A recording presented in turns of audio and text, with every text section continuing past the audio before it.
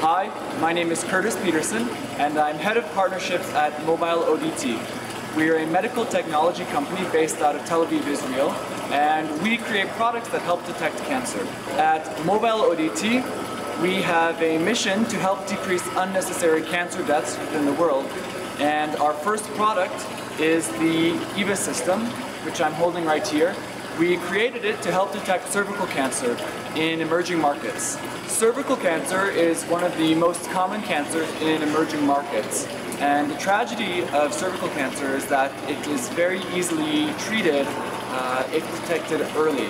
But in emerging market settings, oftentimes women are not screened on a regular basis, and so cancer is not detected until the disease has progressed to an advanced stage.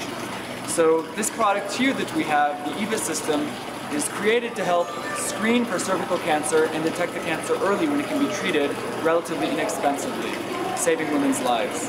The EVA system is a smartphone-enabled medical device for cervical cancer screening.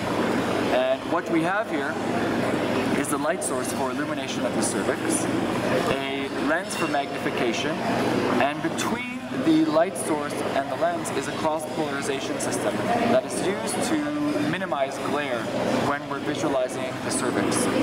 And the other piece of this hardware is a standard Android-based smartphone. So when we put the phone into the device, we have a piece of software that runs on the phone that is used with the device itself. The application that we run on our medical device is called CervDX, and on it we have accounts that are created for every practitioner or screener that's using the technology. This is my account, and I log in with the PIN. And once I've done that, you can see that I get to a patient tracking screen, where you can see a record of the patients that I've screened previously.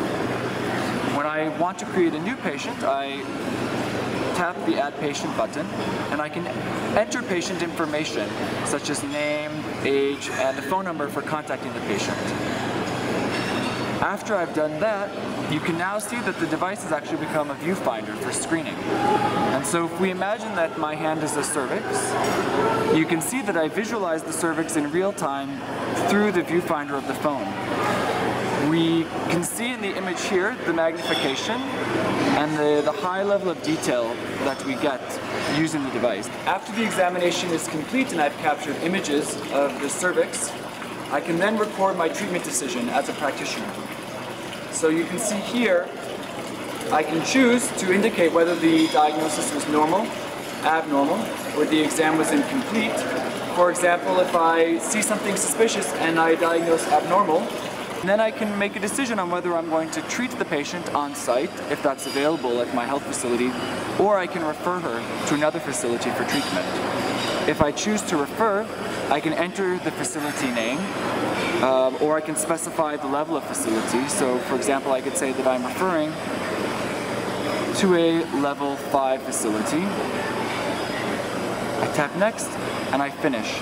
Because of the connectivity of the phone and the software that runs on the phone, all of the treatment decisions and patient information is synced securely into an online portal, where I can use the technology for clinical consultation or clinical quality control, and for program administrators or supervisors, I can review aggregated data on the health program that I'm overseeing.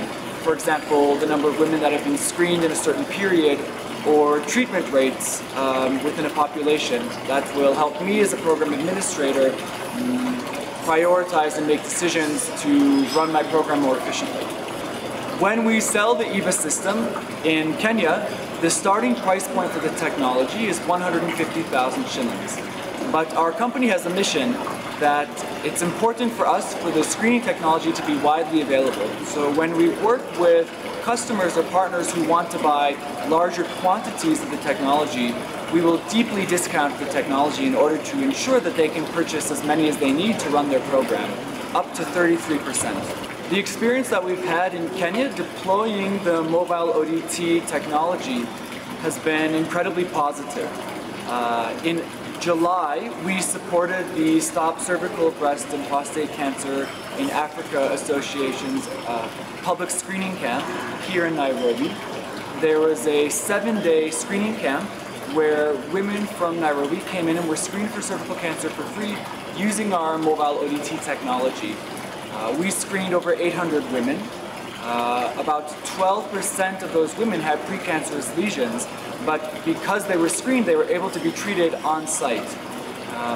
The response from patients was really enthusiastic, and we even had a few women who had previously been screened with naked eye come and ask to be screened again with our technology because they wanted to see their cervix and they wanted to understand what was happening with their body. That was important for them as part of the screening procedure. Mobile ODT is very excited to be working in Kenya with Kenyan partners and Kenyan health practitioners to expand cervical cancer screenings.